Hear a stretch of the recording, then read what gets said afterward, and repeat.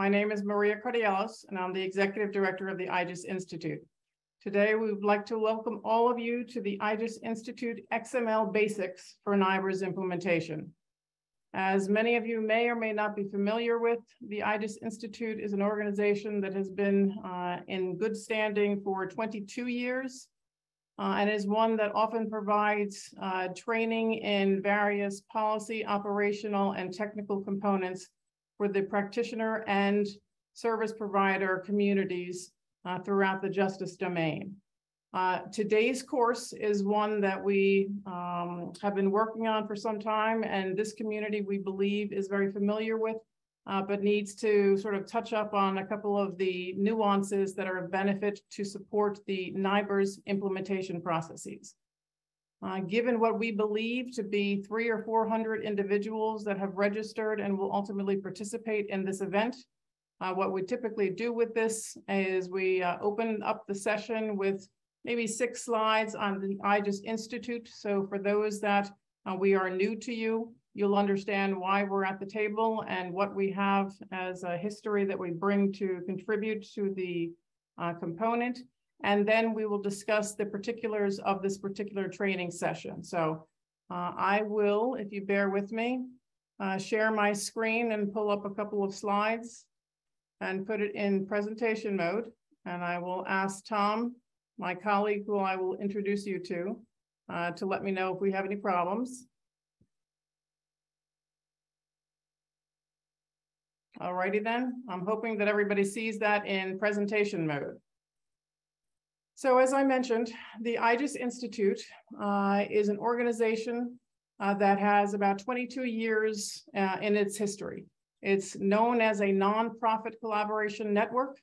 It is one that was originally seeded by the Department of Justice, Bureau of Justice Assistance, to originally address and enable and enhance the communication between what were the practitioners within the justice community and the service providers that supported their operational missions. So what were the traditional CAD operators, computer-aided dispatch programs, RMS programs, records management programs? The intention was to facilitate the dialogue so that outside the procurement processes, there was a better understanding of what the operational priorities were, what the needs were, and what the requirements would be in order to successfully meet the operational imperatives and even the product implementation needs for successful outcomes. How the IGES Institute over a 20-year history has continued to do that successfully is to advocate for and understand all of the policies, all of the processes, and most importantly, the information sharing standards that either exist or that we need to develop in order to enable and facilitate data sharing. For those of us that have a background in the public safety or justice world, or really from the public sector background, we understand that there are policies on the federal level, at the state levels, at the local levels, that sometimes work in harmony, but often do not, and may contradict one another or may at least challenge one another. An understanding of those policies in advance, an understanding of the processes of how different agencies within a jurisdiction, within a state, within a region, and certainly nationally, how they do their jobs in order to accomplish like priorities is important for those of us at the IGES Institute to understand so that we can facilitate implementation at the local and agency level. From a technical perspective, we all understand that the process is the most important thing, but from a technical perspective, it's very important for us to enable efficiently and effectively standards that then enable what is effective data sharing across platforms, across tools, without losing what were initial investments over time from so many agencies. From the agency level, of course, no agency can rip and replace at a moment's notice, and certainly not at the pace that technology replaces itself and improves over time of late. Therefore, the connectivity and the ability to be able to share information and data from various systems, platforms, et cetera, can only be enabled with standards across those areas. The goals, objectives, mission, and outcomes of the IGES Institute over its 22-year history has really developed and been responsive to the critical issues, events, catastrophes, and world events that have happened since 1999. Whether it was 9/11, whether it was Katrina, whether it was technology, whether it was, unfortunately, the issues that happen at a school venue, whether it is the ongoing issues that continue to face us all too often with police reform, justice reform, et cetera, and even the pandemic. Life has changed extraordinarily, not only on a decade basis, but almost on an annual basis. And public sector domains cannot keep up at that pace.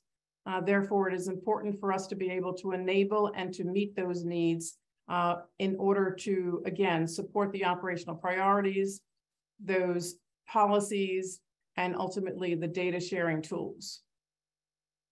The IGES Institute, therefore, focuses in several different domains that are intrinsic to its name, which is the Integrated Justice Information Sharing Systems Institute. And again, we use IGES because we have far expanded beyond the justice domain, but keeping our roots in law enforcement and justice and public safety and emergency management, and expanding to homeland security and health and human services and education and school safety and even critical infrastructure. All of them have a link these days back to justice because, of course, as the world becomes smaller, as our need for data access to make wise and intelligent choices become even more important, so too does the need to have data available to us quickly and available to us efficiently. The secret sauce to the IGES Institute is the collaboration of its broader community. The IGES community that we often refer to as the federal, state, county, local, regional, private sector, public sector, academics, research organizations, standards development organizations. There are no groups that we would not welcome at the table because this information sharing challenge, frankly, is so massive and so critical to our everyday lives that we welcome different perspectives, different views, different skills brought to the table. The collaboration between all those partners happens not only at the executive level between our board of directors and a board of advisors that we are in the process of constituting to represent the private sector and public sector respectively, but then at our advisory tables, our mission-specific advisory tables and committees, which then speak to law enforcement, criminal justice, so that's the local areas, and then the federal law enforcement communities, courts, corrections, for traditional justice communities, emergency communications, the PSAPs of yesteryear and of today, and how vastly they have changed from receiving calls and dispatching resources to becoming mini real-time crime centers. Data analytics for its self-explanatory meaning, yet dependent upon the mission, whether it's a fusion center or real-time crime center, an agency trying to figure out the patterns within a community. Data analytics can mean so many different things to so many different individuals. And ultimately, the Information Technology Advisory Committee, which then speaks to the emerging technologies that can enable data sharing across different platforms and domains. Finally, the IGES Institute is known for its provision of services. So that could be programmatic management services, training and technical assistance, of which this webinar and this training module is a perfect example. Our biannual events that speak to our community forum, which will have one in June in the Austin, Texas region, as well as then our symposium, which will be held in the October timeframe in the Metro DC area. And then of course, many, many topic specific summits that we bring to the community in order to address what are critical and time-sensitive issues. So cybersecurity issues, CJIS policy security issues, many different topics that then are of critical value to the constituents that we serve. So I'm going to stop sharing my screen and I'm going to speak specifically to what is today's event or today's webinar. The IDIS Institute had the pleasure to be part of a broader team that was sponsored by the Bureau of Justice Statistics, as well as the FBI, in order to support what was initially targeting the transition of summary reporting from UCR to NIBRS reporting for incident-based reporting, focusing on 400 sample agencies. And this was to speak to all of those process issues, policy issues, implementation support, et cetera. And of course, it was about reaching and realizing statistically relevant data thresholds. Ultimately, those same two sponsors saw the value of continuing the team and in sponsoring, of course, the transition and support where possible from a funding perspective for the many other agencies nationwide that, of course, represent a total number of about 18,000. That team was primed, led by RTI, Research Technology Incorporated, and several different membership organizations, value organizations, research organizations to include IACP, PERF, Search, ASUCRP, and several others, including IGIS, were at the table. The core provision of services throughout what was probably starting in 2013, nearly a 10-year effort, so let's say 8 to 9 years, was truly the soup to nuts on how to enable and affect a successful implementation at the agency level. This provision and focus on XML training in order to support the NIBRS implementation is one last example of that broader program that IGIS continues to support and is coming to a near close. That in no way means that support from those sponsoring agencies, from those participating membership groups and research groups and entities are not still available now and far into the future. It's just one that we're proud to say that a part of that NCSX program, National Criminal Statistics Exchange Program, that we're proud that this is one more deliverable that we have in the suite of services that is available not only to the private sector, but to the public sector practitioners that are seeking to implement successfully their NIBRS program. To that end, there was no better resource to bring to the table than a great colleague for many years, Tom Carlson, who is of Tom Carlson Consulting. Many of you who have been in this business, just as I for many decades have worked with Tom on many different standards-based programs, specifically NEAM that comes to mind, many governance issues, many program-related issues, many policy-related issues, always to the benefit and the development of training and packages that made a difference to the practitioners, to the public domain, to the private sector that sought to meet those operational priorities and truly affect a change at their agency level. This program today is going to be one of a couple of different modules that Tom will speak to us about. But just so that you know, from a housekeeping perspective, I'm going to toss it over to Tom and let him do a little intro on this effort. We will be available for questions, but I thank you from the IGIS Institute. I thank you from the NCSX program. I thank you from our community that supports NIBRS nationwide. And Tom, I'll toss it over to you and be here a couple of seconds and then bow out, but be here for questions. Great, thank you. So hello, and thanks for all that, Maria. I'm Tom Carlson, Tom Carlson Consulting. I am Tom Carlson Consulting, it's just me. But we've got this, this great, I hope you like it, XML course for you. It's broken down into 3 parts. Part number 1 is what you're going to watch as part of this webinar, and that is Introduction to XML itself. So it's just shy of an hour long, but it's all about how XML works, how things fit together from just the XML perspective. Parts 2 and 3, which will be made available online, but we're not doing in the webinar because that's another hour and 45 minutes, and nobody wants to sit for nearly 3 hours and listen to me talk about XML. But parts 2 and 3 are XML schema, which is a way of defining what an XML document looks like. So when you look at a NIBRS exchange and you wonder, how do I know which pieces are supposed to go where other than looking at an example? The XML schema is where that's defined. And then those NIBRS schemas are built upon NEAM, which is a framework for building standards, which is exactly what they've done with NEAM, is build a standard based on it. So parts 2 and 3 are kind of intermediate XML schema. And then part 3 is kind of the advanced XML schema. A lot of XML schema courses don't cover everything XML schema can do, but NIBRS uses some of those things that are fancy XML schema that you don't always get instruction on. And so we have a specific third part that covers that. So part 1 today is XML, and parts 2 and 3 will be made available online, and those are the XML schema, kind of intermediate, beginning, intermediate, and advanced at the end. But you're going to want to watch parts 2 and 3, I think, to get an idea for how things are defined and why they work the way they work.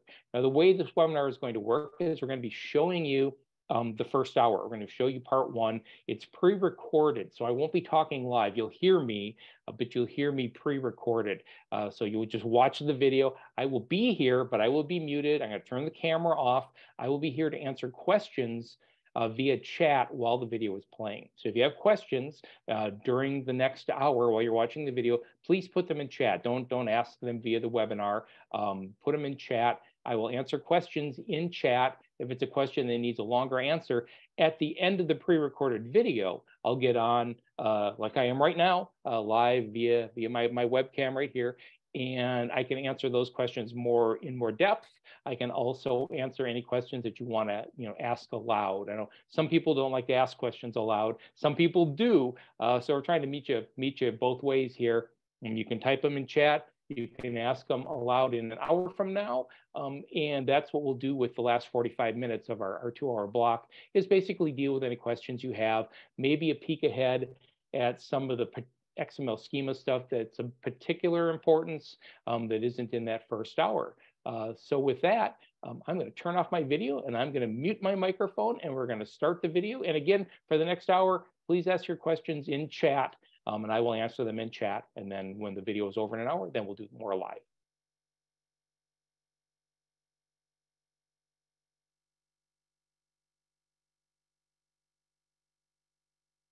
Welcome to XML Basics, XML and XML Schema for NIBRS exchanges. To start, let's have a quick introduction. Why does NIBRS use XML? Why do you even need to know about it? Why do you need to have a basic understanding of XML? Because historically, NIBRS has used flat files to exchange information. They've used flat files. Everybody's used to flat files. Everybody is accustomed to reading and troubleshooting flat file issues. So why change? Why go to something like XML? Well, some of the reasons are it can be cumbersome to translate these files, and flat files are typically associated with legacy systems. Flat files just aren't what current day systems use anymore, and there are a lot of problems with them. Flat files can be very brittle. It's really easy for a flat file system to break because there's no self-descriptions in any of the data. It's just a bunch of fields, and you better hope you got them right. You better hope they're in the right order. Validating flat files is very limited, so it can be hard to find mistakes. How do you know if I'm missing a field or I've got an extra field? How do you check for all that kind of things? Flat files can be limited in ability. There's no way to represent structure, and a lot of our data today is structural in nature. There's no way to represent that structure in a flat file. There's also no way to handle dynamic data. So for example, you may have something that you're trying to exchange information about, and there may be one of them, just one, or there may be multiple. Flat files don't handle that very well. You kind of you're stuck with however many fields you're stuck with. So you lack that ability to be dynamic. Also other things like you have trouble in NIBRS resubmitting single incidents for error correction if you're using flat files. It's just hard to provide the information and the structure back and forth to make things happen quickly and easily. And the thing is, again, flat files, that's legacy stuff. We've come a long way. XML isn't new. In fact, to a lot of people, XML is an older technology, and some people think of it as almost a legacy system. But XML is very, very well supported everywhere. XML is an extremely well supported and widespread technology that has a lot of capabilities that flat files simply don't have. So to address the limitations of flat files, the FBI and the state programs have ramped up to XML submissions as preferred format.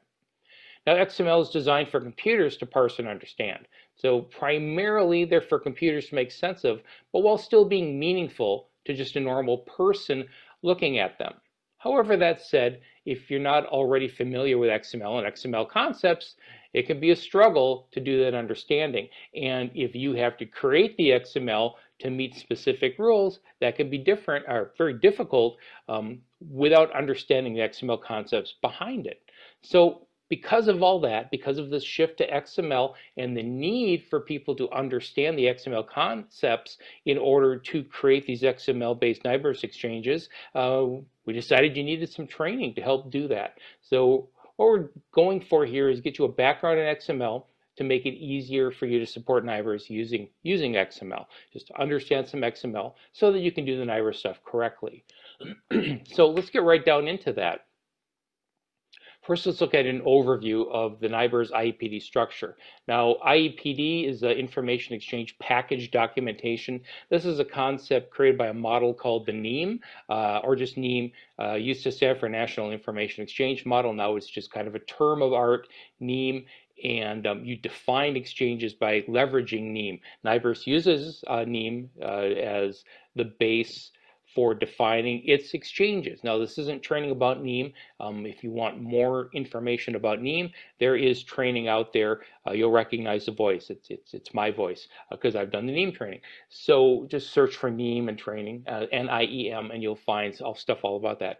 But you don't need to have NIM training just to do the NIBRS exchange. We're going to cover the NIBRS exchange. We're going to cover XML, but we're going to use NIBRS as the example so that you can see these things in place. So let's look at our example. And there's a lot of different sample NIBRS exchanges out there, but I like incident with multiple offenses because it covers a lot of the bases that we want to cover in terms of XML concepts.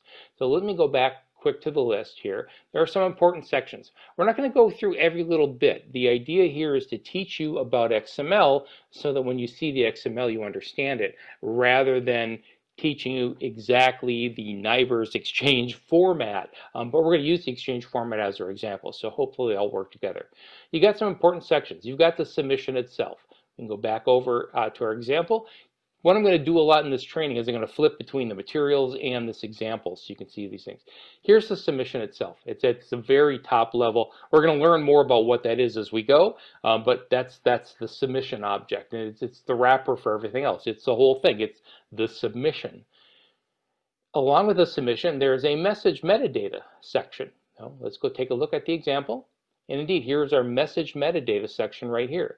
And that has a bunch of things inside of it. We're going to cover again. Now, the hard part about XML training is that there's so many different concepts, but I can't teach you them all at once. I have to teach them one at a time. So some things you'll see, but you won't understand what they are until we get to that particular topic. So you just have to hang in there. Everything in here, we're going to cover all the concepts, but it has to be done sequentially, and so that just means some things you're gonna wonder about until we get to them.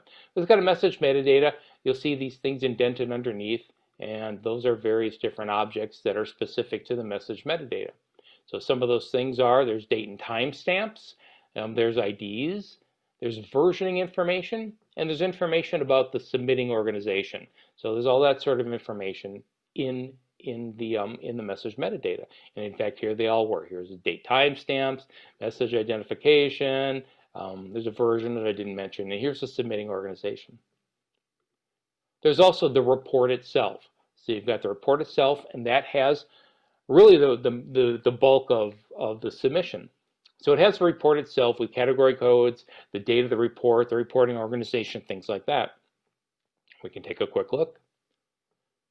So here's the report, and it's got category codes and action codes and the report date, reporting agency. So this is all stuff about the report, and then it has other objects that are a part of that report. So there's an incident in there with IDs, date stamps, clearance information, things like that. One or more offenses are going to be in there. One or more locations are going to be in there. Offenses are going to have UCR and other codes, going to have force information as part of the offense. Locations are going to have category codes. There's going to be one or more people involved. They're going to have age and race and residency and sex information. It's going to be one or more victims with category codes and injuries, one or more subjects, and then there's going to be relationships between these objects. And how all that works is all stuff we're going to cover as we go through the training. Again, let's go back to the XML itself and look, see some of those things are there. So we talked about the stuff about the report itself, which is all in this header part. Here's the incident we've talked about with an ID and a date. And there's, here is some more clearance codes, clearance dates, things like that. Now again, this is just a quick overview. I'm not trying to teach you every little bit of this particular document. I just want to show you generally a walkthrough so you can see the kind of things that are in there, and we'll learn more about it as we go. So here's the offense. Remember I said there could be multiple offenses, and indeed there are. There's one offense there, and there's one offense here. They've got codes, offense factors with a code, whole lot of codes, force factor codes, and a Boolean for offense attempted. And then we get down to location. Here's a location with a category code, and the items involved. I didn't list items up above, but that's another thing that can be in NIBRS things. And then here's the person. And the person's got an age down here, and ethnicity, and index codes, and a residence code, and a sex code. Second person here, and a third person here, and then we got a victim. And you got a victim. What's this role of person? You'll find out what this and this ref thing is. We're going to get to that later. It's important, but it's an advanced topic. A sequence number, which victim is this, things like that, injury information with a category code, another category code for the victim themselves, aggravated assault homicide factor codes, and a second victim, a subject. And then I said there are all these relationships, and these are all the relationships here. And these are things that all hook everything above together.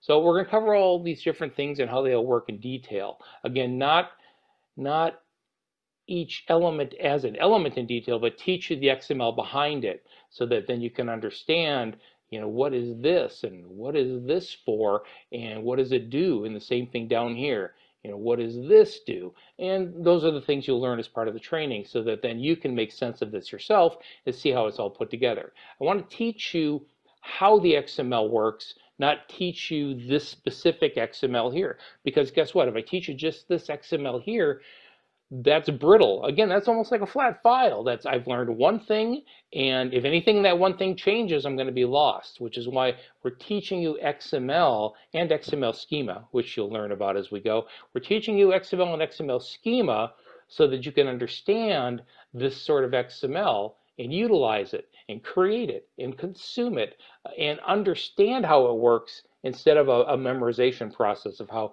this particular document is set up. So let's go back to the training materials and let's start actually talking about what XML is. So XML is a means of making information self-describing. You saw that as we were here. What are these different things? Well, this is message metadata. How do we know? It tells us. It's in the element name. And this is a very big important step in something beyond flat files. If you just see a flat file, you have no idea what any of that means unless you get to see somewhere what it all means. But XML has that information described in the XML itself. So you wrap different pieces of data in tags that describe the data. It'll give each piece of data a name, and it'll let you collect related pieces of information together into objects. It shares roots with HTML and it looks very similar, but it's pickier than HTML. HTML lets you be very loose with what you do. And anybody who's done some HTML knows you can be kind of fast and loose with your HTML. XML is very picky about how you format things.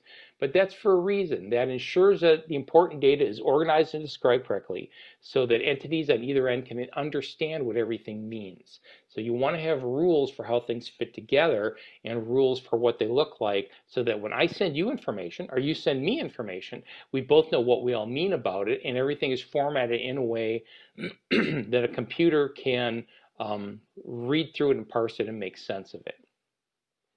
You ever know how sometimes a web page looks screwy in a different in one browser but looks fine in another? You know, that's because HTML is loose with its rules. XML can be is used a lot for exchanging information, and you really want to have it right. So in order to have it right, you got to be kind of picky about the rules. Also different is that HTML is mostly about formatting documents for people to view, and XML is generally more about describing information so that a system can produce and consume it in an intelligent fashion. So it's not just a document. You have a document, if the formatting is a little screwed up, that's okay. That's not okay when you're exchanging data. When you're exchanging data, it's got to be right. What I send has got to be what you receive, and it's got to be understandable at each end. So that's what XML helps buy you, and especially over things like flat files. So XML schema then, which we're also going to cover in this, is a related technology that defines what XML documents need to look like. So first we're going to look at the rules for XML, so what a generic XML document needs to look like. And then once we have that down, we'll look at XML schema, which is kind of the next step in defining exactly what the different elements need to be. So when we look at our example, this thing having angle brackets around it, and this having angle brackets around it, and this whole thing being nested inside of this thing with another thing down here that matches it, sort of, that's XML. That this has to say message data, and this has to say message date time, and this has to be the form of a date string, and it's ISO standard string. That's XML schema. So all these little angle brackets and how the big pieces fit together and or organized, that's XML. XML schema is more about what does that element need to be, what does that element's name need to be, what kind of data is this, what kind of data is this, those kind of questions. Now we're going to cover them both. By the end of this training, you'll have a pretty good handle on both XML and XML schema. So XML schema defines what the XML documents need to look like.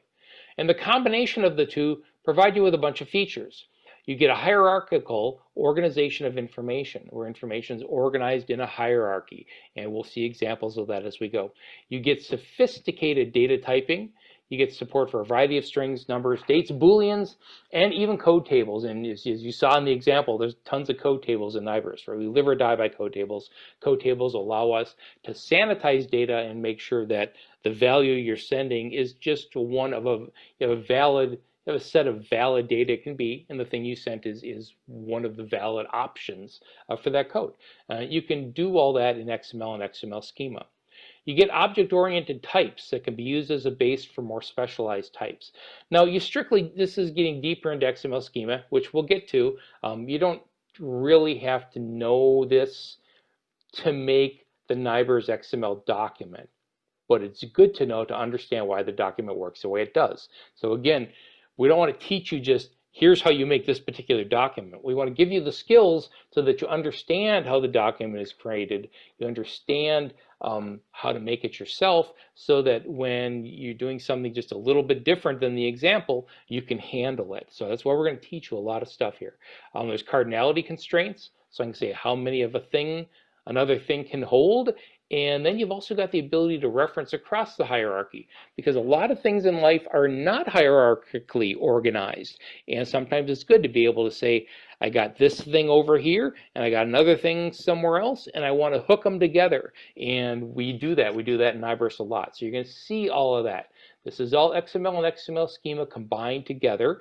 And by the end of this training, you'll have a very good idea about how that all works.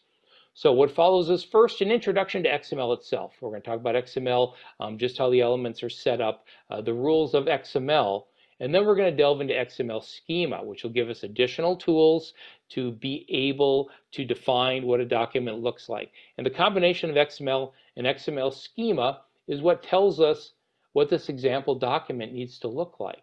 It tells us what the elements need to be, how they need to be organized, and what kind of data they can hold. So hold tight as we go through and do all that. So let's start with element tag names. XML elements are defined by tags. They're pieces of information. Pieces of information are surrounded by these tags. There's an opening tag and there's a closing tag. In its simplest form, a starting tag is an open angle bracket followed by the name of the element, followed by a closing angle bracket. So here's one right here. This is just a sample, not actually out of out of the NIBRS example, but it's a very easy, here's a first name, and it defines a name, it defines a first name. So this is the opening tag. It's an angle bracket, some sort of name, closing angle bracket. Then at the end is a closing tag. Very, very similar, except for it has a slash in here. So it's angle bracket slash first name, closing angle bracket. Now note this is a forward slash, not a backslash. If you're a Mac person or a Linux or Unix person, you're very familiar with forward slashes in computer things. If you're a Windows person, you may be more familiar with backslashes. These are forward slashes, so if you don't get it right, it'll be wrong. It has to be a forward slash, so that's just important to keep in mind. So this is an opening tag, and the name of the tag is first name, and this is the closing tag. And this matches. This first name here matches this first name here. They go together, they're a pair. And what they surround is the information they define. And in this case, it's the string Fred. So it's basically what is the value of the first name? The first name is Fred, and that's what this whole set of XML does. Now there are some rules for the tag names. There's not a ton, but there are some rules. Number one, they can contain letters, numbers, and other certain characters. So what I mean by other certain characters are accented non-English stuff. E's with accent one way, O with the other way, A with the other way, with the first way. Some languages have a lot of these. Hungarian, which I'm very vaguely familiar with because I did a project in Hungary. Hungarian has a lot of extra letters. Hungarian and Finnish actually are essentially phonetic languages where there's one way and one way only to pronounce the letters, which means they need a lot more than 26. And so they have a lot of extra letters with accents.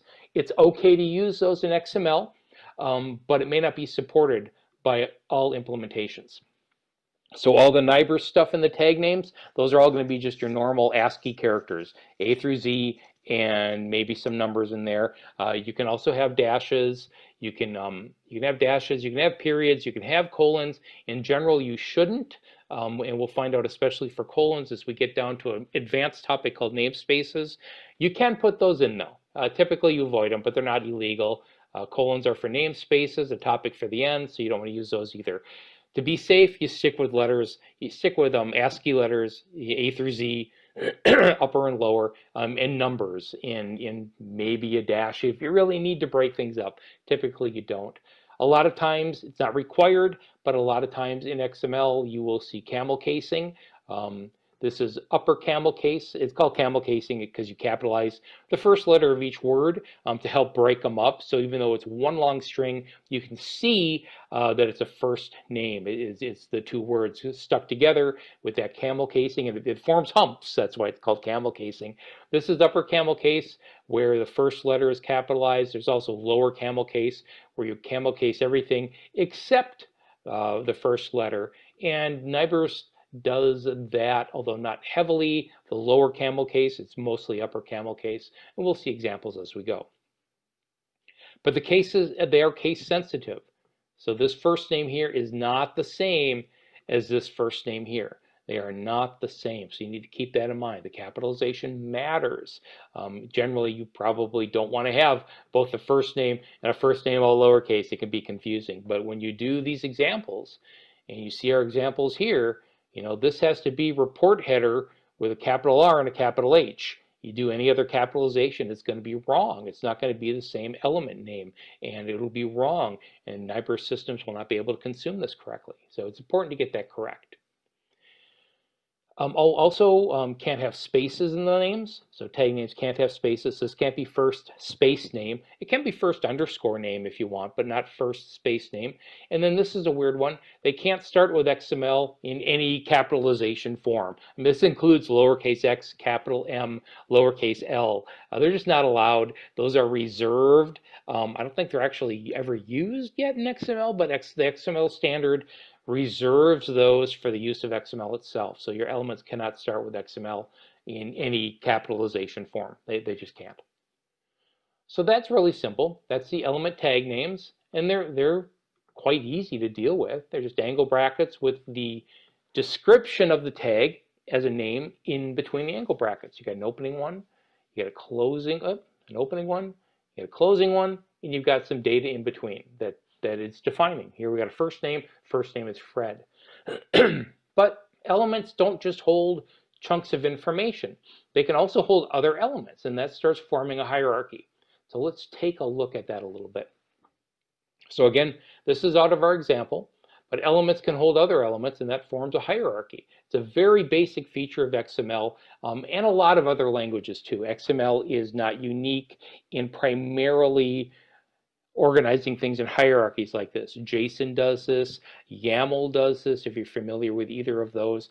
They're both simpler than XML, although they also lack the full power of XML. XML's got a lot of power, but some complexity comes along with that. So, a lot of different ways of exchanging and defining information, put things in a hierarchy. XML has done it for an awful, awful long time. So what we have here is just a very shortened version of the example, but now we know that these angle brackets, this is an opening tag, and there's a matching closing tag down here. It's a start of a report and the end of a report. But instead of holding a string, it holds two more objects. It holds this report header object, which goes all the way down to here, and it holds an incident object, which goes all the way down to here. Now in the full example, there's a lot more, right? But I find it useful to basically carve down the big example into smaller ones to show some of these different things. So the report has a report header object inside of it. Here's the opening tag for a report header. Here's the closing tag. And then it has an incident object. That's the opening incident tag. Here's the closing incident tag. But each of these has things inside of it. The report header has a NIBRS reporting category code element inside of it. So here's the opening tag for a NIBRS reporting category code. And here is the closing tag for a NIBRS report category code. And this one holds data, Group A incident report. That's a code from a code table. But that's just a string. It's just a string. And the incident tags, there's the beginning incident, there's the ending incident. They surround this activity date object. It's got an activity date opening tag, an activity date closing tag. And then inside that is a date time with a timestamp. This is an ISO timestamp. It's date and then the letter T and then a time. It's a standard format. Personally, I think it's this is the one true way to do a date. I know here in the US we usually do month, day, year, and pretty much everywhere else does day, month, year. And if you just do year, month, date, there's no ambiguity. It's the best date format. If you've got a bunch of dates, they'll sort correctly alphabetically.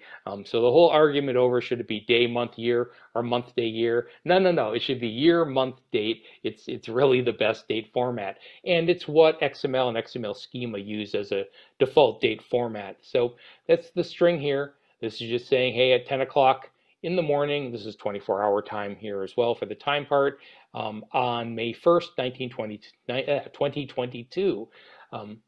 And so this forms a hierarchy. You got a report inside of it. It's got a report header. Inside of that is a NIBRS report category code. It also has an incident, inside of which is an activity date, inside of which is the date time, inside of which is a string. And the same for the code here, a string inside. Now, how do we know all that? That's the XML schema stuff. We're going to get to that. Right now, we're just looking at it as XML, though. It forms a hierarchy, and we have a little graph here to show it. You've got a report. That report has a report header object and a NIBRS report category code. Also has an incident. The incident has an activity date inside, and that has a date time inside of that. So you can see some of the elements hold other elements. We call them parent-child relationships. So you've got the report element is the parent of report header and incident. And in turn, those are children elements of report. Report header and incident are children, but they also have children of their own. So report header is the parent of NIBRS report category code. Incident is a parent of activity date. And of course, conversely, category code here is a child of report header. Activity date is a child of incident. And activity date is a parent of date time, and date time is a child of activity date. And some people even do, the grandfather or grandparent things, or report is the grandfather of report category code. It gets a little silly by that point. But these descriptions of parent and child are used heavily in XML. If you're actually doing the creation or the consumption of XML basically in a coding environment, you will often utilize the terms parent and child. For example, I may pull this whole chunk of XML into a development environment and then ask it for all the children of the report object. And it'll tell me it's a header and it's an incident. So that parent and child, that's not just my descriptive terms. Those are kind of the terms that are used in XML development to basically describe these relationships.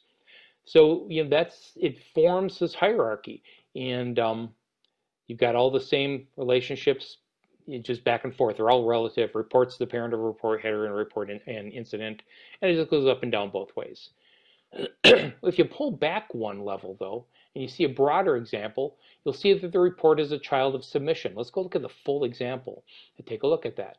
So here is our report. Now again, that example in the materials is a really carved down version of this, right? But here's the report, and it is a child of the submission up here. And if we went down further, there was the activity down here as well, or the incident. And you can see I carved it down to just activity date there and the date time. But the incident and the report itself are both inside of this, or not the incident, I'm sorry, the report itself is inside of the submission. The submission, however, is not inside of anything. It just exists out there on its own. So that is called the root element. So report is a child of submission. Here's our submission. Report is a child. Submission itself has no parent. It only has children. It's the root of the document. So this time I've done the graph. I flipped it upside down so it forms a tree diagram. Now you see why submission is called a root. I usually think of these things top down, like up here. But if you're thinking of it as a tree, submission is the root element. There is no element encapsulating submission. It's the root of the exchange, and it's called the root element. So this is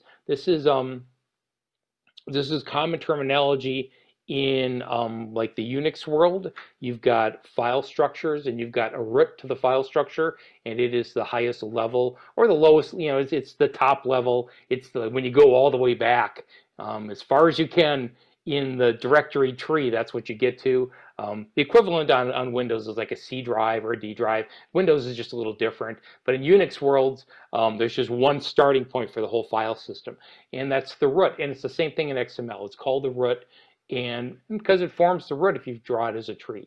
So submission's the root. It's the parent of report, and report is a child of submission, and then everything else flows from that just as it did above. So you've got this hierarchy. You got a lot of hierarchies because all these elements get related to each other like this, and then you have one root element at the top or bottom, depending on how you like to visualize it, and that is the root element. And there's only one, excuse me, only one root element in XML. Other data serializations, JSON, for example, don't have the concept of a root key. So if you're doing JSON, which we're not going to cover at all, but if you're doing JSON, you're looking at this going, what's a root element? JSON is just a set of angle brackets with all the chunks in between. There's no named root. There's no name for the wrapper for all the things in JSON. Same with something like YAML. But XML does have this concept of a root element that represents a document itself, in this case, a submission. So we've looked a bit at these elements, but there's one more very basic XML thing to take a look at,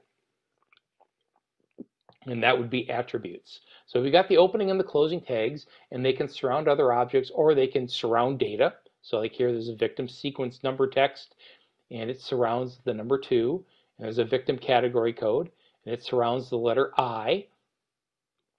But you can also include additional data about a tag inside the tag name itself, inside the opening tag. So and those are called attributes. Those are XML attributes. If you're used to things like UML, different kind of attribute. UML attributes are a different kettle of fish than XML attributes. But in XML, it's a way to add additional simple information to an object. So in this case, this victim, in addition to having these 3 objects inside of it, also has this little chunk of data attached to it. In this case, it's the name of the attribute is this ID, this S colon, as well as this J colon here and the NC colon here. That's all namespace stuff. Advanced topic, we will get to it, so just roll with it for now. But it's got an attribute called ID, and the value of that ID is victim2. The role of person has a thing called a ref, and that's the value of that is person victim2. So these are called attributes. You see them very often in XML. They don't really, the concept doesn't exist in other forms of serialization. Again, like JSON and YAML, the idea that you can put attributes on pretty much anything is kind of specific to XML. So if you work in other serializations, that is something you wouldn't even do. But in XML, you can. You can add these little attributes. In the NIBRS stuff, you'll see a lot of them, but they don't really hold actual data. Rather, you'll see these IDs and refs. And here's an ID here, and here's an ID here. And when you get to the bottom, you see a lot of refs. How that all works is an advanced topic. We will get to it, but just so you know, NIBRS doesn't use them a lot. It uses them for a particular specific purpose. But again, I don't want your knowledge to be brittle. You need to know about them in general. They're attributes. They're a way of adding additional information to an object. In this case, an ID called victim2 to this victim object. So suppose here for a better example is just one I made up. So here's an oddity about Virginia, because I lived in Virginia for 29 years, and Virginia has this weird oddity in that some cities are independent entities.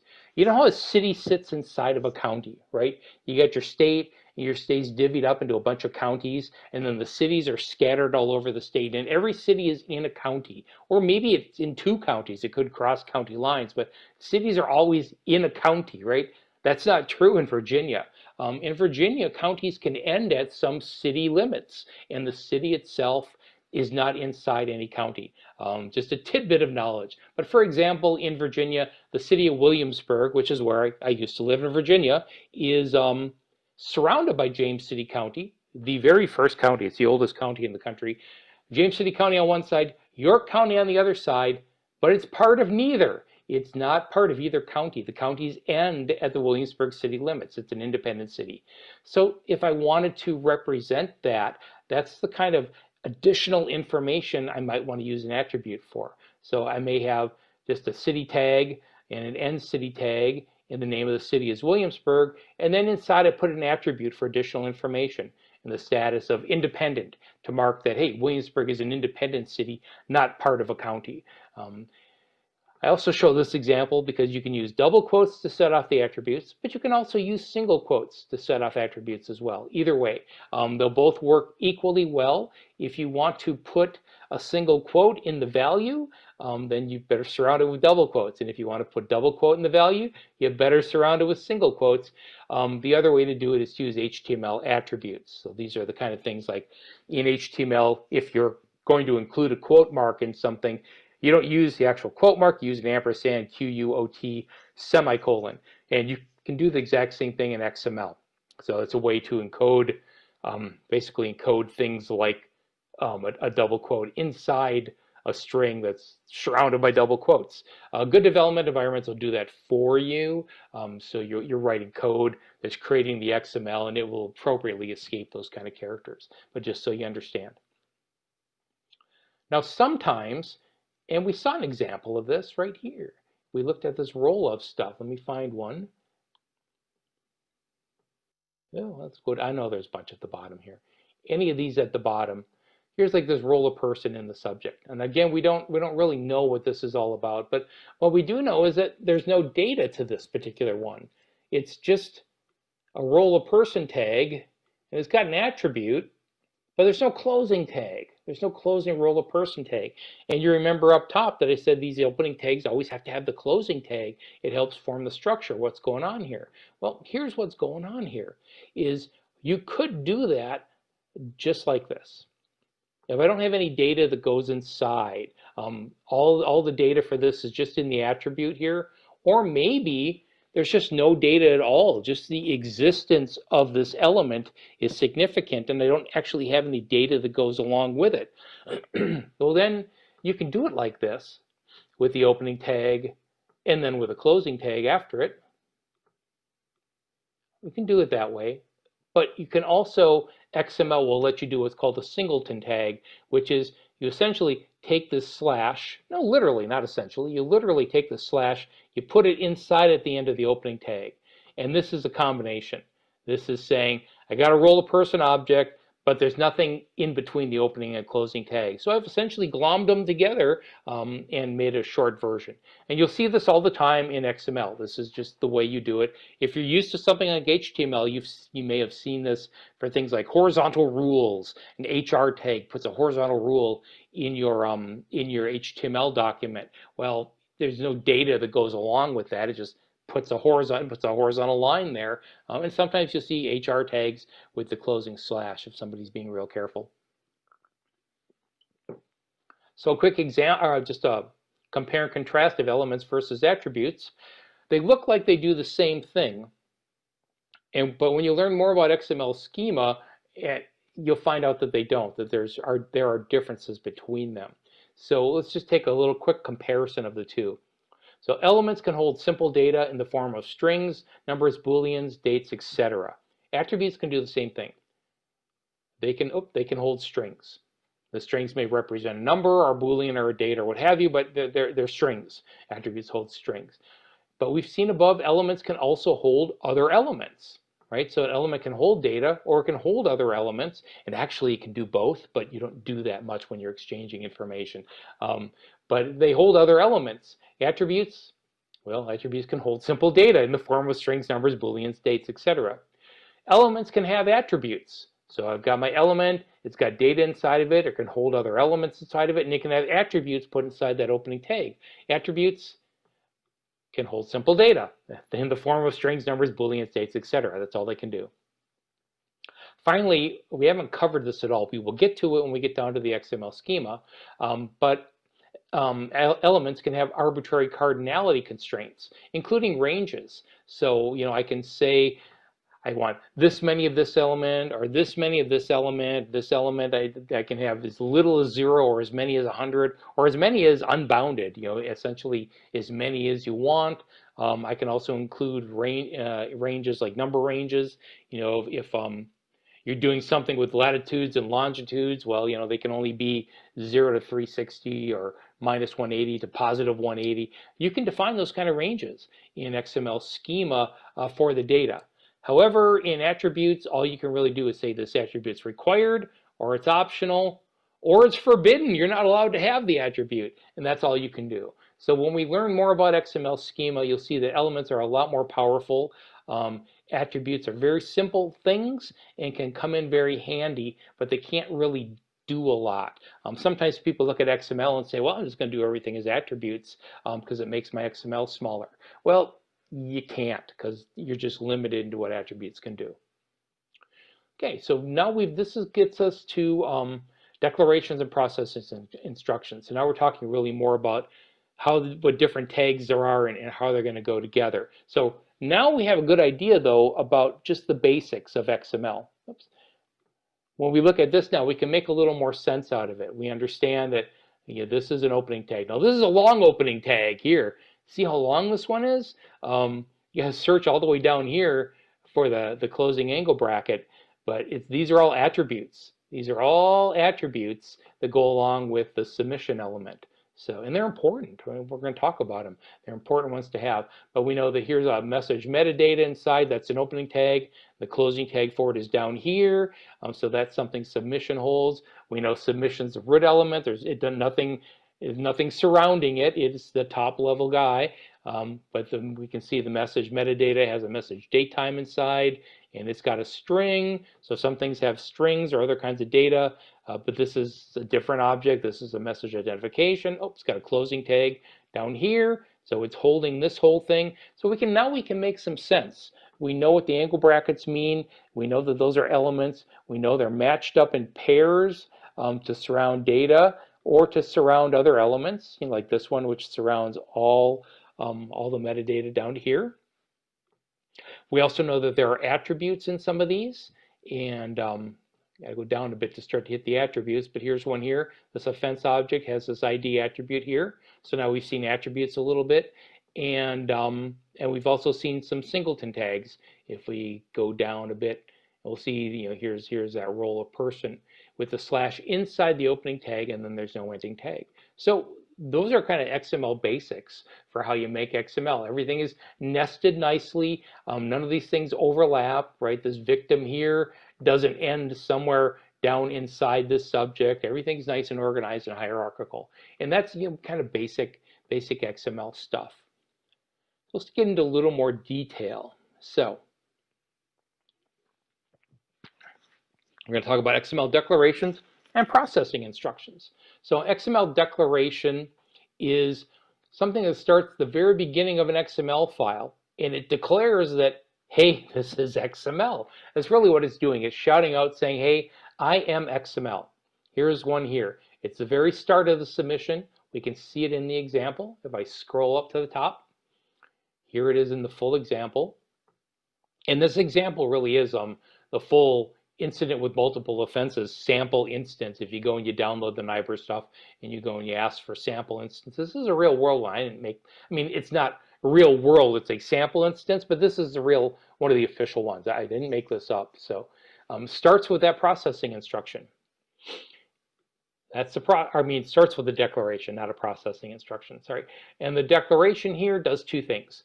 The first thing it does is it tells you what version of XML is being used. So it says version, it's an attribute, it says version is 1.0, we're using version 1.0 of XML.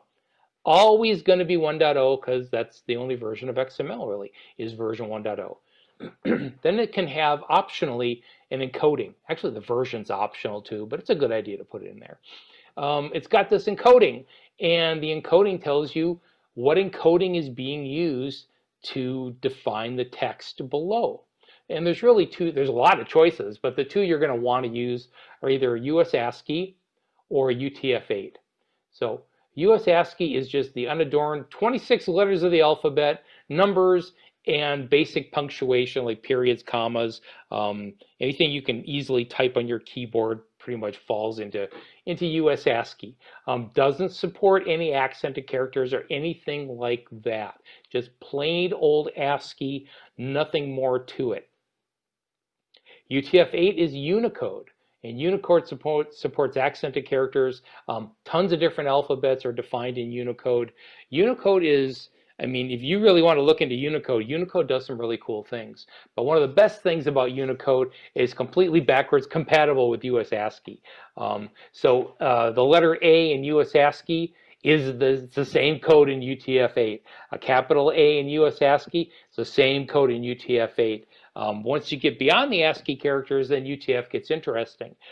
But if you don't go outside of the world of ASCII, UTF-8 works perfectly fine because it's backwards compatible. If you're going to be using accented characters, you probably want it to be UTF-8. There's usually no harm in having it be UTF-8. So these are UTF-8. So that's all this line does. It's declaring that, hey, I'm an XML document, I'm version 1.0 of XML, and my text is encoded in UTF-8. And that's what it does. That's why it's there. Processing instructions. I don't have an example of a processing instruction, so I'm not sure. This is a little embarrassing. This really shouldn't be here. Processing instructions are used to do things like apply a style sheet to the XML so that the XML looks fancy, looks pretty. That's the kind of things you might do with a processing instruction. A processing instruction might say, hey, run a certain chunk of code against this to do something with it. You're not going to find these in NIBRS, so not something you need to worry about, and not something you run into a lot in XML. This is literally, I copied and pasted this from older materials, and I forgot to remove this part here. Apologies for that. But here's our example. We talked about the XML declaration is that first line, and that's really all there is to the declaration. It says, hey, I'm XML version 1.0 using UTF-8. Now another thing to look at, and you maybe have wondered when you're looking through these examples, that there's a kind of grayed out text. These are comments. So let's look at XML and let's look at comments. XML allows for comments in the document itself, and this can be really helpful for pointing out what different things are, especially if there are colloquial names for things that the element name doesn't reflect. So just a few here in our example. Inside the report header, there's a comment that says submission type, because that's what the NIBRS reporting category code is. This is a submission type. There's a report action category code. This is a submission action type. The year, month of report is the report date. And there's a bunch more. If we look in the example document. So, what is this? It's called message implementation version. Yeah, that's just the version of the IEPD. What is this identification ID inside of the organization ORI identification? It's the submitting agency ORI. So NIBRS can be full of these comments in these sample ones. You don't have to put them in, they're just comments. But the sample one is really good about mapping what the different things are, especially if you're used to flat file formats and things like that. Like, hey, this thing here, yeah, that's element 1. Yep, okay. This thing here, yeah, that's element 2. And this thing here, that's element 3. Now the computer completely ignores these comments. It completely ignores them, doesn't care. So you can kind of sprinkle them wherever you need them. They're totally ignored by a computer that's reading this in and consuming it. You can see, whoops, went up too high. You can see here the format of these is kind of odd. It's just how XML does it. It kind of looks like a tag, only it's an angle bracket, exclamation point, dash, dash. That's the start of a comment. The end of the comment is dash, dash, closing angle bracket. It's really odd. I don't understand why it's like that, but that's just how it is. And they can go pretty much anywhere you want. You could, this one's here. You could put one in between here if you wanted, between the report date and the year, month, date. The only thing you really can't do is put them inside of a tag, things like that. But in between the tags, perfectly fine. You can sprinkle the comments wherever you want to. You typically won't see that in real world exchanges because, again, the computer doesn't care. The computer's just going to ignore it. But if you're doing something where you want people to be able to look at it and better understand it, then you put comments in. It's just like computer code, right? The computer doesn't care about the comments in your code, but a human looking at your code certainly cares. So you might want to put comments in there. This is what they look like. They're odd. This kind of color formatting, most XML editors will do this kind of formatting for you too, and that helps. And they will color comments in a color that indicates that they're comments. In this case, it does it in a gray, so they're kind of grayed out. So those are comments. So if you followed all of these rules above, you followed all the rules, you did your naming of your tags right, and you put them together correctly, and you had opening and closing tags, and where you didn't have a closing tag because there was no data, you did a singleton tag, you did your attributes correctly, maybe you threw comments in, you did it all right, you get what's called well-formed XML. Basically, if your XML isn't well-formed, it's not XML. It's just something that kind of looks like XML. Well-formed XML means you followed all the rules for XML, all the stuff above that we've covered until now. And if you've covered all that, if you've done it all right, and you have well-formed XML, then that guarantees that the computer can parse your stuff, can read through it and break it apart into pieces and make sense out of it and do things with it. So that's what well-formed means. I've got a XML editor up, and this is XML schema. That their very next topic is to start talking about it. But you see I got a button up here, and the button lets me say, hey, check for well-formedness. And I click on that button, and it says at the bottom of the screen, document is well-formed. This document follows all the basic rules for XML to be a valid XML document that a computer can deal with. But if it wasn't well-formed, if I change something, which I can do, like maybe make this so it doesn't match. Well, it's going to actually fix that for me, though. If I take that angle bracket away, I'm going to get errors, and if I try to explicitly do a well-formed, it's going to say, oh, you didn't pass the tests. You're missing an angle bracket. I'll put the angle bracket back, and now it's well-formed again. I can go ahead and check the well-formedness. So that's kind of the baseline. If your XML isn't well-formed, it's not XML. It needs to be well-formed. It's the first bar you have to cross. Now, that all sounds good. I've got well-formed XML. That's cool. It doesn't mean it makes any sense because this is well-formed XML, perfectly well-formed XML. I've got an XML declaration at the beginning. I've got, here's a tag called Cladifast. I literally just pounded the keyboard. Opening Cladifast tag. I hope none of these sound obscene when I try to say them. And a closing Cladifast element. And inside of there, there's a is called this. I can't pronounce this. But you got this element, closing element for it here. Here's the value of it. You've got this element in here, and it's got the matching closing, and it contains this one, and this is an opening. Here's a closing, and here's a tag that's a singleton. There's no closing tag, instead the slashes inside. This is perfectly well-formed XML. Perfectly well-formed. There's nothing wrong with this from an XML perspective, but it's meaningless. It means nothing. This is all gibberish. I literally, for each of these elements and values, I just smashed the keyboard and went with what came up. To add meaning to the XML, we need to start to be able to define what these element names are. We need to be able to define that this element needs to be called something meaningful. And it holds this element, and it holds this element, and those need to have meaningful names. And this element holds a string that's meaningful. It means something, and maybe it has formatting constraints on it. Maybe it has to be a positive integer. Maybe it has to be a date. Maybe it has to be a true or a false. And this has got to hold something, and this has to be this has to have a meaningful name, and this has to have a meaningful name, and this whole organization needs to be meaningful. And that's what XML schema is for. XML schema tells us what the tags should be called, how they should fit together, what sort of data they should hold. That's the whole idea with the XML schema. And that's the topic for the rest of the training.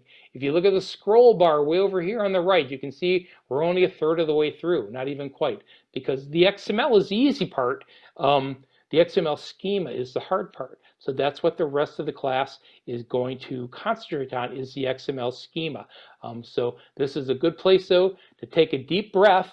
And before we move on to XML schema, just take a deep breath, pause the video, get something to drink, and then we'll continue on with the XML schema part.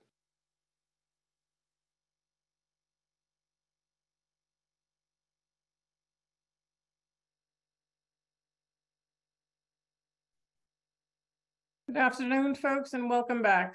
I know that the material had a lot of in-depth information. From my perspective, I found it very valuable. I believe from those that continued with us for the 1+ hour session, I think they may have found it of value too, and that is what we are here for. I know that there were 1 or 2 questions that came over the chat room. Are there some individuals that would like to submit more questions now, or would you like to submit it over time? Because I can tell you both will be answered. Either we'll do that live right now, or we'll continue to develop what is an FAQ and make it available on our websites. Just checking the chat room. I just saw one, Tom, that's coming up. Oh, yes, I see NIBRS XML does not include PII. Is that correct from what I've seen? I see no PII data. I am not a NIBRS expert. I didn't see any in the examples, so I can't really tell you whether it is or not. So it's really beyond my ability. That is correct. I will confirm that that is correct. Okay. And we've got another. I had the same question looking at the examples. I'm like, oh yeah, there's no PII in here. Okay, yep. When and where can we locate the XML schema training videos? Again, not a question I can answer. I won't be the one posting them. I just recorded them. They will be available on the IGES website. They will ultimately be available on YouTube. That is something that before the end of the week, this first segment, which we refer to as the basic course, will be available to you, as well as the intermediate and the more advanced course. And that's the ones that, as you heard Tom during his narrative of the video, it speaks to a part 2 and a part 3 that then gives you a greater level of detail. Okay, next question, is this going to be more of the same for the next hour? Depends on the questions. If we run out of questions, I would like to actually point to a few parts in the advanced material, just so you understand a few more things that show up in the instance documents, above and beyond just the general knowledge of XML schema, just a few things you probably want to know about. That's kind of the plan, but it depends on what kind of questions people ask. We're not intending to queue up more pre-recorded video because it's another hour and 45 minutes worth. And you probably don't want, I don't want to sit for that long. I didn't record it in one long thing. That's just a long time to sit and listen. Okay, just checking to see if any other questions come in. Hey, Maria, it looks like we have a couple of folks with their hands raised. Oh, So great. I'm gonna unmute. If you I'm could go gonna ahead give, and usher them through. Sure, I'm gonna give Jim an opportunity, Jim Pingle. Looks like he has his Oh, hand raised. Jim. Hi, Jim.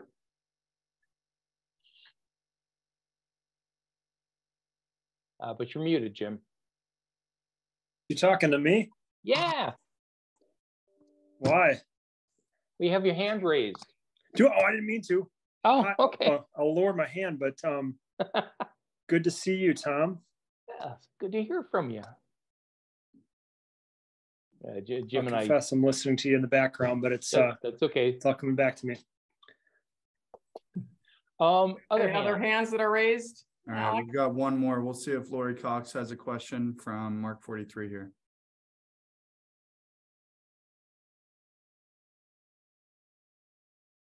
Lori?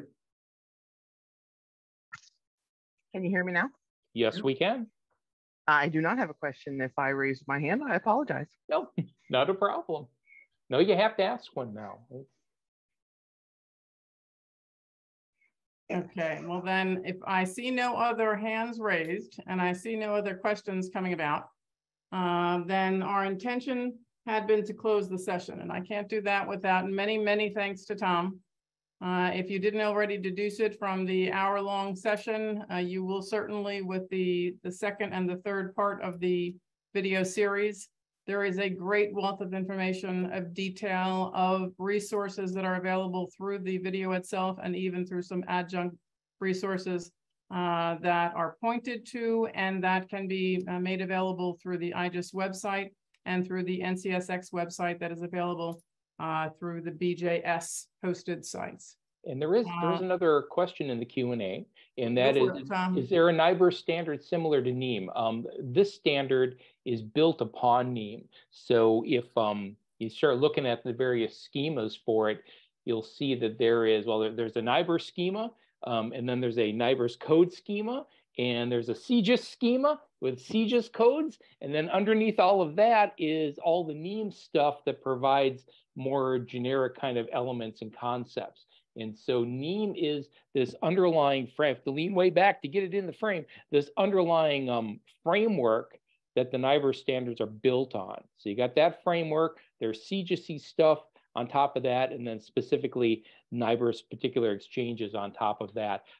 It is covered somewhat in the materials when you get down to namespaces. Namespaces, which are, it's an XML schema thing, but you see it in the example.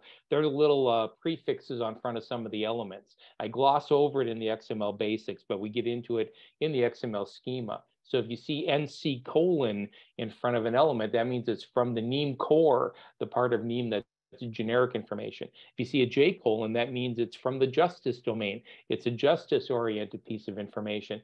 If you see CGIS, it comes from a common CGIS library that NIBRS uses. If you see NIBRS as the prefix, that's the actual top-level schema for that particular exchange. The code tables, they put in a separate schema, and that one has a prefix called NIBRS codes.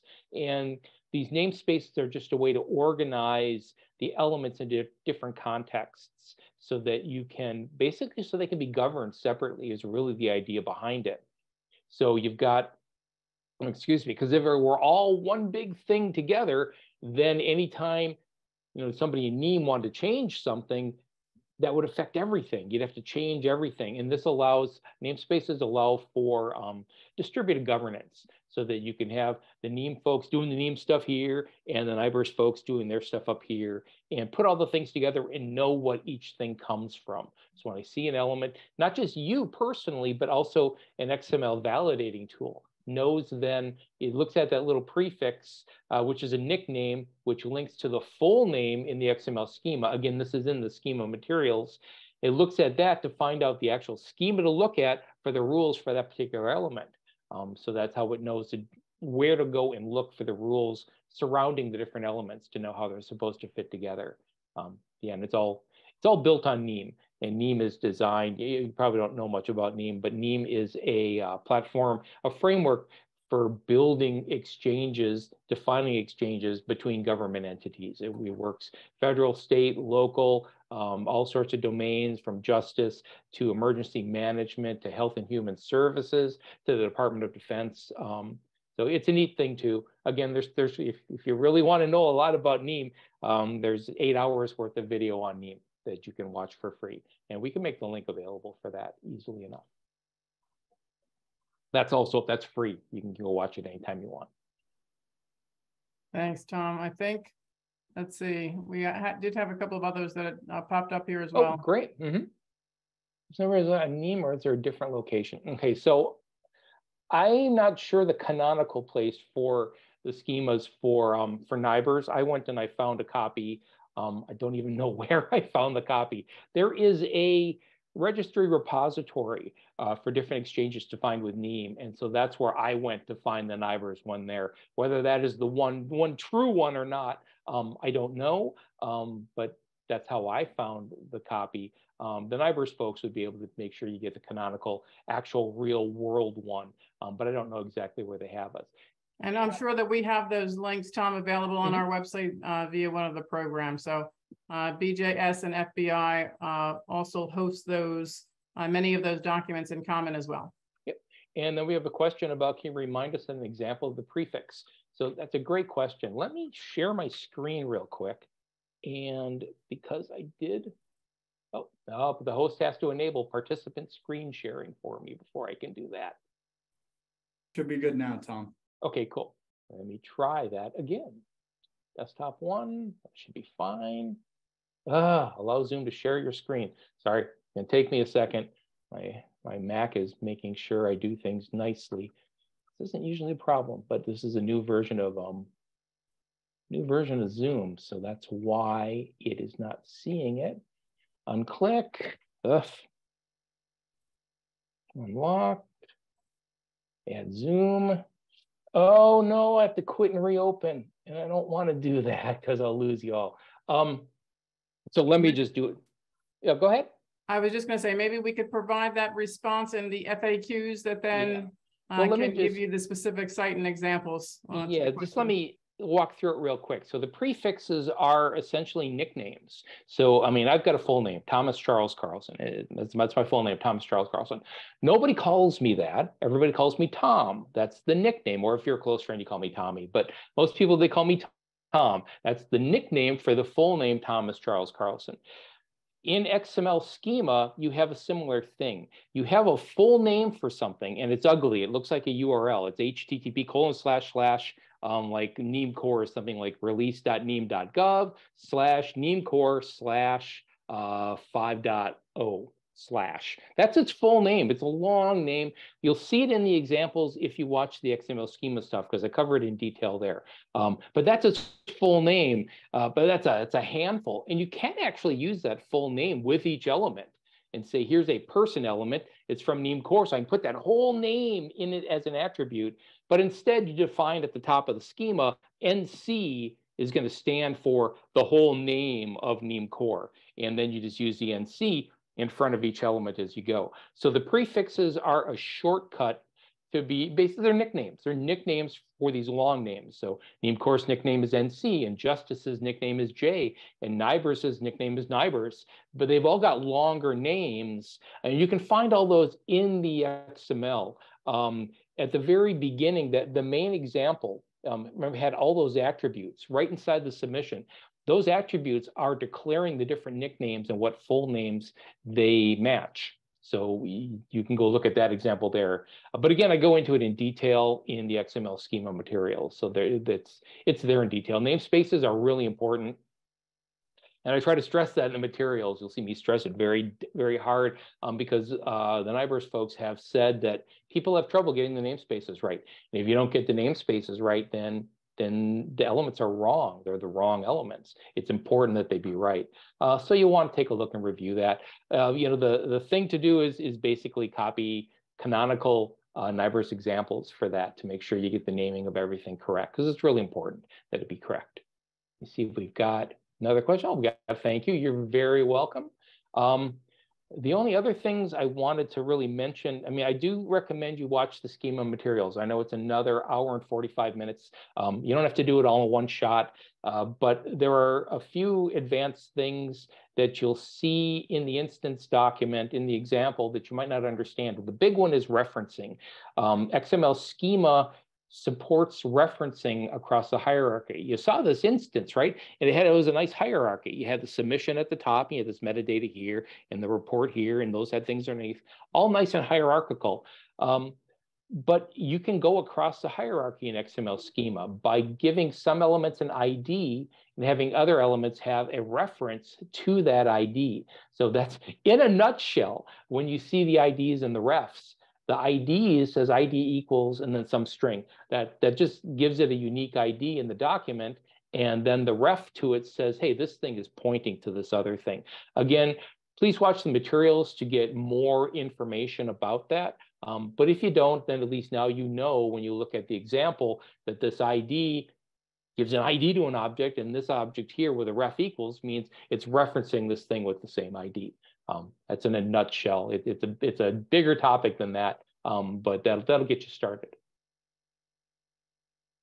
How are we doing here?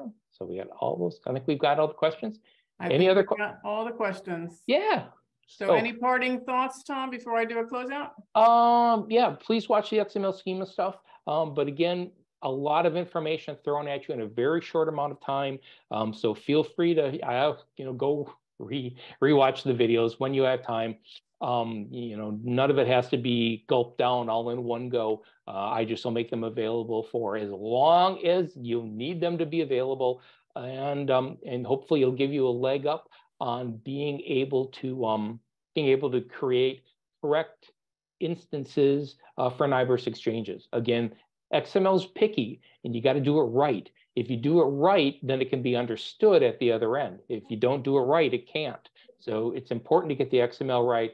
XML is picky, but it's picky for a reason. And hopefully we've given you a leg up on being able to be as picky as the XML requires. Thank you. I appreciate that. Thanks. So a couple of things. First of all, I thank you, Tom. I know the effort that it took to pull this together. I know the value that it's going to provide to the practitioners and to the service providers supporting what is the public sector domain with the implementation of NIBRS. And that in and of itself is priceless. I thank you to BJS and to FBI for supporting the NCSX program since no less than 2013. And I'm just referring to what is the earliest memory that I personally have, but it was certainly for many decades that we collectively have been making this transition from NIBRS. Thank you to RTI International, Research Triangle Institute International, who is the prime on this NCSX program. And most importantly, thank you to the public sector, to the private sector, to the IGES community, as we refer to it, for being committed enough to listen to these, to participate, to engage in these dialogues that make a difference and how we successfully realize improvements and realize an increased caliber of performance within our public sector domain. We cannot do it without you. We cannot do it independently. So I thank you for your engagement. I would ask that anybody that has questions of future videos that will be posted on the IGES website before the end of the week to provide any questions via the info@IGES email. We will make sure to engage Tom in those responses and, as I said, develop an FAQ sheet and update it over time so that it's one current sheet that you could all refer to. So thank you all very much. Have a great afternoon, and we hope to see you on our next IGES Institute webinar and educational series program. Thank you. Bye.